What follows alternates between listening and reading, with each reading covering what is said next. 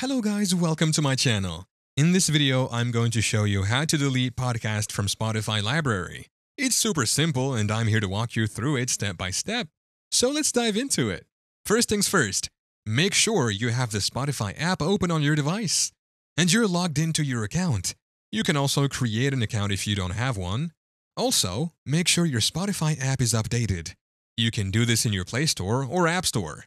Updating your app will enable you to get access to the latest features.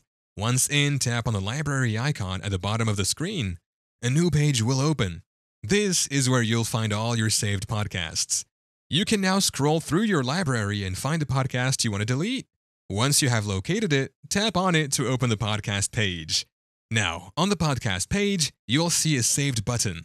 Tap on it to remove the podcast from your library. Next, Spotify will ask you to confirm if you want to remove the podcast. Just tap Remove to confirm. And that is how to delete podcasts from Spotify library. Thank you for watching. If this video was helpful, please leave a like and subscribe to my channel for more videos like this. And click on that notification bell to never miss an update.